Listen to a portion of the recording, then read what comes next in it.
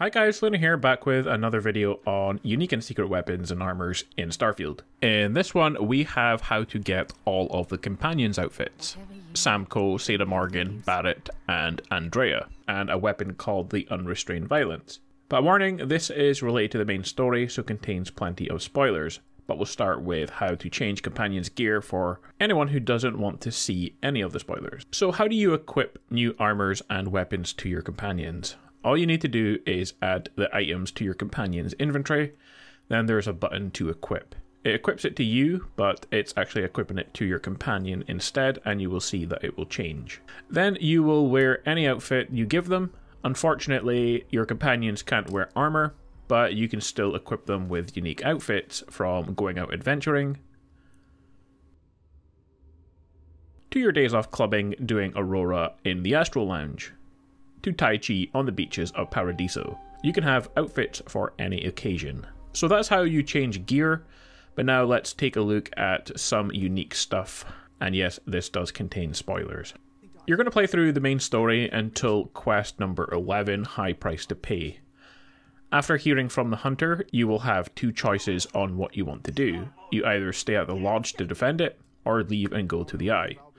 This doesn't change the overall story in a major way, and you still have most of the same things occur during this mission, but depending on which you choose, one of your companions will die.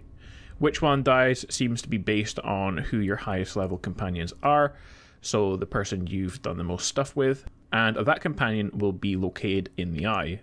Your companion who you've done the second most stuff with will be at the lodge. So depending on who you want to save, you can either stay at the lodge or go to the Eye, and the opposite person will die. But you can make a backup save if you do the wrong thing. After all of the mission is completed, you can return to the lodge and one of your companions will have died, and this will start a mission called Companion's Belongings to get your companion's outfit who has died.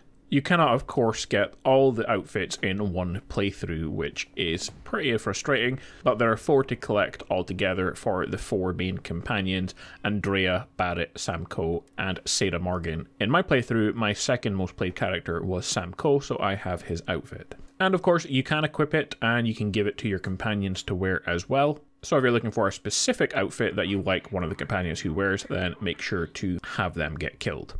Lastly, you will be rewarded the Unrestrained Vengeance weapon for completing mission number 11, High Price to Pay.